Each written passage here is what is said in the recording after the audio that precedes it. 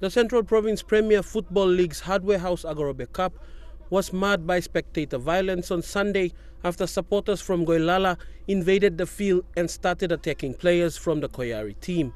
Despite the abrupt end to proceedings in the grand final at the Murray Barracks Oval, the game proved entertaining and kept everyone on their feet.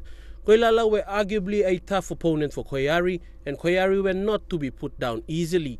The match was promising with strong running by forwards from both teams. The tackles were also impressive. Goilala missed out in a try with an offside ruling by the referee, but Goilala had the advantage after handling errors by Koiari shifted the momentum to Goilala. And with some draw and pass, Goilala went over for an unconverted try, taking the lead 4 points to nil.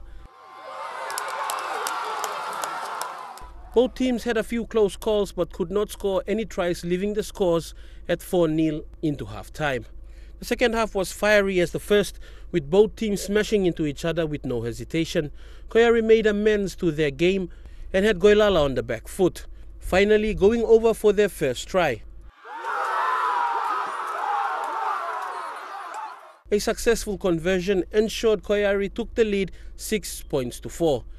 It seemed all over for Goilala, but with just 10 minutes of play left in their season, a penalty conversion equalized the scores at 6-all, sending the match into overtime. The match came to an abrupt end in overtime when a tackle by a Koiari player on a Goilala opponent didn't sit well with the crowd. The crowd invading the pitch to attack the players from Koiari. It was later confirmed that a player from Koiari was stabbed by the crowd. The chairman of the league and management of both teams condemned the actions of the supporters.